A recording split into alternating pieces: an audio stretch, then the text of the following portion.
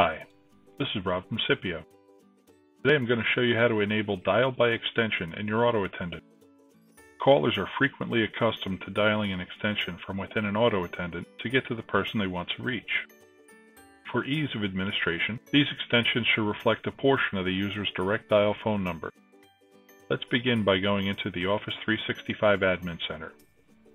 Select Users, Active Users, and select the user you wish to associate an extension to.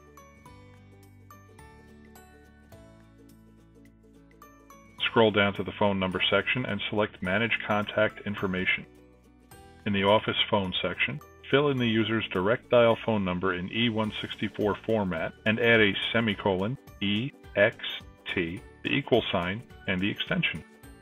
Notice how we set the extension to be the last 4 digits of the direct dial number. You don't need to adhere to this as a rule, but this practice is recommended. At the bottom of the screen, select Save Changes and repeat this process with your other users.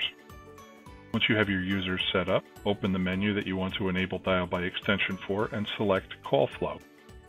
Scroll to the bottom of the screen,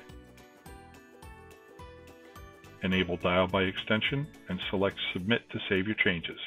Dial by extension is now enabled on this menu. Find more tips like this to get the most out of voice in Microsoft Teams by following our channel. Thank you.